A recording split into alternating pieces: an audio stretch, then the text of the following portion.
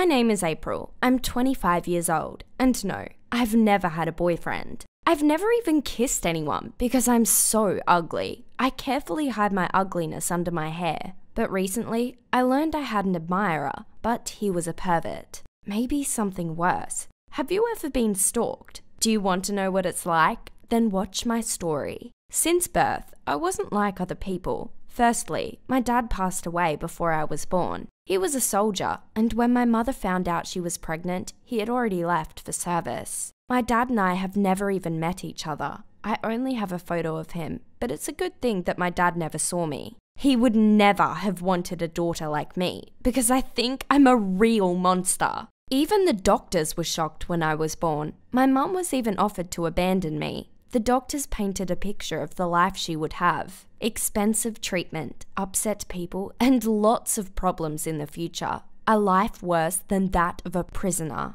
Not a blessing, but a life sentence. But my mother didn't listen to the doctors, and soon regretted it. I didn't go to kindergarten. My mum taught me herself. But major problems started at school. I was teased because of my ugliness, but I wasn't a whiner and didn't want to show anyone how hurt I really was. I fought everyone who offended me, chopping them like Sub-Zero from Mortal Kombat. Because of this, I was constantly being sent to the principal's office. My mum was always called in and would listen silently. They always made me feel guilty, although I was the one who suffered the most. No one would listen to me, although they all had ears, unlike me. Yup, you heard right. I have no ears. I was born without them. Do you see how they look? Well, how are you feeling now? Disgusting? It looks like they were cut off with a large pair of scissors and then hurriedly sewn up. If only. This is actually a disease called microtia. It's congenital and is not treatable. I have the hardest degree and the total absence of ear shells. But oddly enough, I can hear everything well, especially other people's insults.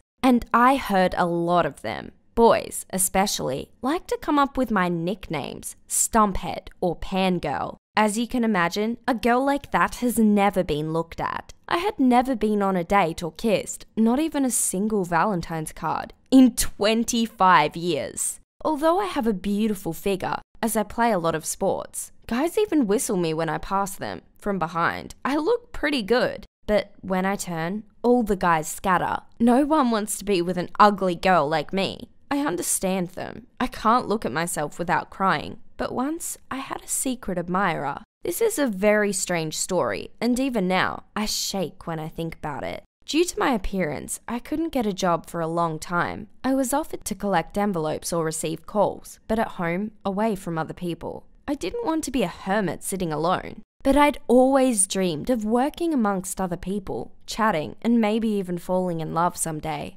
I might meet a guy who didn't care about my appearance, or at least my ears. Have you met a guy like this? I'd never. That was until it happened. I went to 52 interviews, but because of my ugliness, potential employers always refused. I begged them to hire me, but everyone remained indifferent. That was, until a couple of years ago, I met Bill. He was the manager of a cafe and also my mum's classmate. He finally took me on, working alongside people in his cafe. But one of my colleagues turned out to be not who he was posing as. Bill, my boss, asked me to grow my hair out so that I could hide my defect from customers. I did everything I could trying to please him. Bill treated me kindly, even fatherly. He liked that I was so quiet and conscientious, as no one else in the team was. Now I'm going to introduce you closer. Try and guess which one is crazy. So, we're betting. Waiter Johnny, weird scandal type. He was always quarrelling with the manager because he brought his bulldog into the cafe. He said they were a team, like Bonnie and Clyde, but I think he just wanted to piss Bill off, and he's not the only one.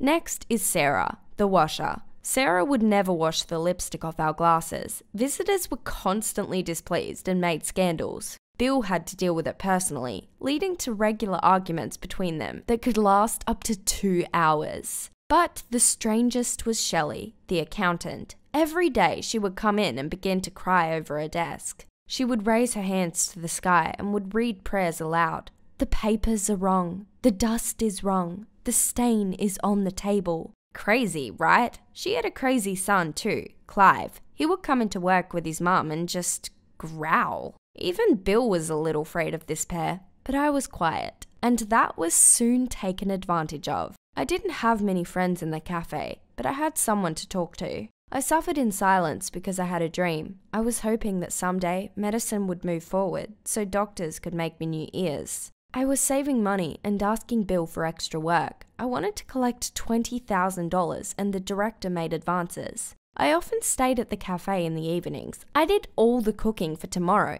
and one day, something happened.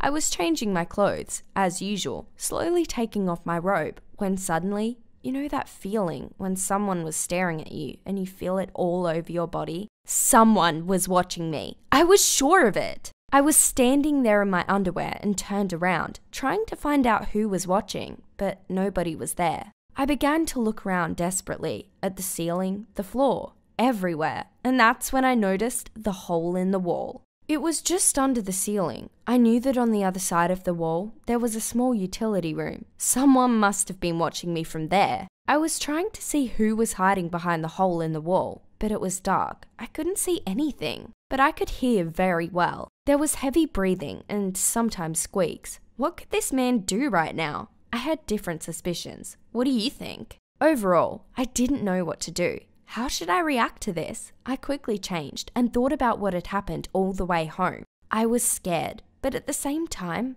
pleased. Someone was watching me. Someone was interested in me. This had never happened to me before, and I decided, for now, to do nothing, to leave everything as it is. Do you think I'm weird? Every night after an evening shift, the same story repeated itself. I would hear intermittent breathing and felt the look of a secret observer. I began to change my clothes more and more slowly so my fan could enjoy the view. I started to get a buzz out of it. For the first time in my life, I felt beautiful and desirable. I was the fruit that someone wanted to taste.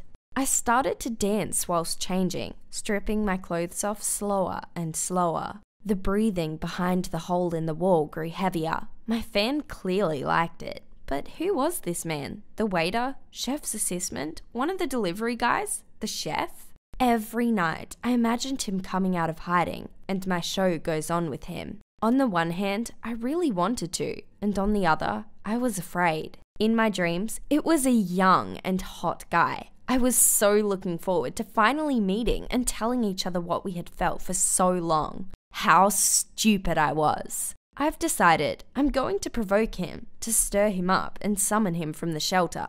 I stroked my hair, turned up the music, and danced more daring. I felt that he liked it. He was silent, but breathed heavier than ever. I felt his hot, quick breath on me, and I couldn't wait any longer. I decided to call on my fan, and I asked him to come down to meet me. His answer? Silence, and no movement. I was afraid that he got scared of my perseverance. What if he never came again? This was my last chance to feel loved, so I boldly called out to him again, but still nothing.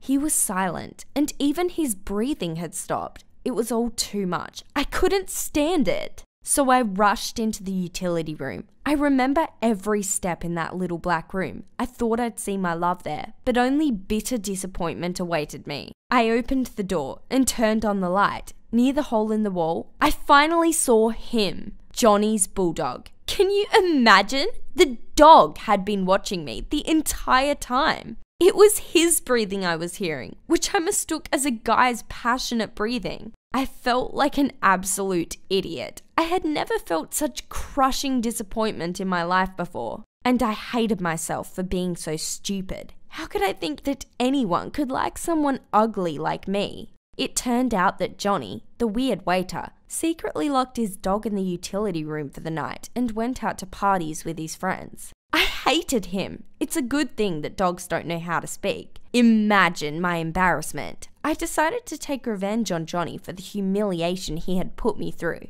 I told Bill everything, and he finally fired Johnny. I felt a little better afterward, but not for long, because no one likes me anyway. No one will ever love me either. The hope is for doctors and medicine of the future. Maybe one day they'll fix it up and help me. I don't think so. I'm an adult, and I know it's just a fiction. I keep working at the cafe and I'm still alone. Maybe one of you feels the same way I do. Absolute loneliness that you can't hide from. I'd be happy if someone liked my story and wanted to be friends with me, or even date. Write me a comment. I'll be looking forward to it. Click like and subscribe to the channel.